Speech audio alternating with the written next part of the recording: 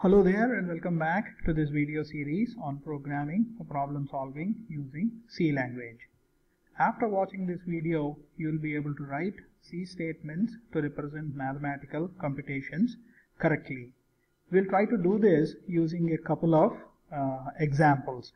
To begin with, let us note that mathematical equations indicate equality between several independent or dependent variables or expressions. These equations, mathematical equations, are represented as assignment statements in C language. Essentially, an assignment statement in C language consists of three components. One, a variable name, followed by an operation, followed by an assignment operation, and an expression, and of course terminating in semicolon. Let us see this with an example. Let us consider an example mathematical equation as given here. The value of x on the left hand side of equal to sign is computed using the current values of x, y, p and w. So this expression is evaluated and the result is put in x. The moment we see such an equation, we will be tempted to write an equation as shown over here. X is equal to 2 star x star y by w star p.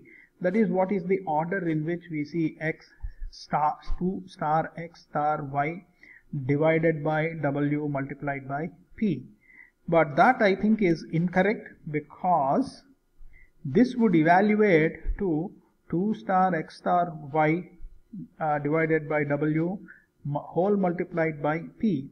The fact that this p goes under into the denominator is not clear the moment you see this expression.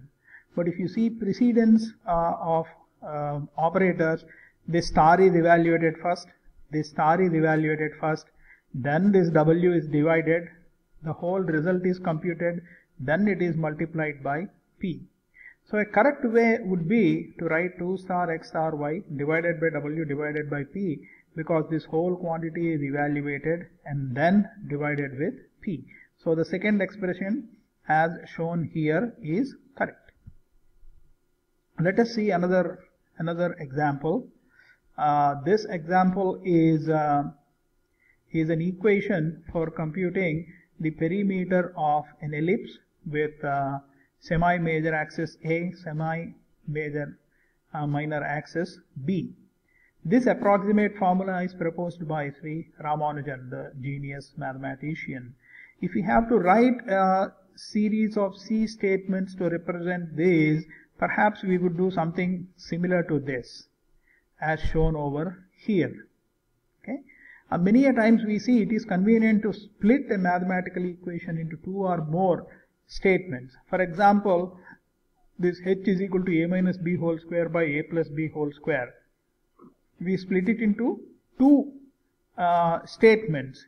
A minus b by a plus b is equated to h, that is, this value is computed and is stored into h. Then you raise the power of h by 2. You see this POW, it's a built-in mathematical function to raise a quantity to a given power. Similarly, we evaluated the square root of 4 minus 3h once as temp, and 3h by 10 plus temp, because this whole quantity is evaluated as temp in one statement. We can write this as 10 plus temp. 3h divided by 10 plus temp evaluates this whole quantity. Then the perimeter we evaluate as shown over here. Again, this m underscore pi is equal to pi, and this definition is available in math.h. Okay, that is what is written over here. Now these expressions involve logical, relational and other operators. We'll see that later. The table we are going to present in the next slide is very comprehensive list of operators, their priority and associativity. You don't have to memorize that, but refer to this table as far as possible, as many times as possible, so that you will remember all these. If you have any questions on this, you may ask in the class. That's all we have for now, and have a great day.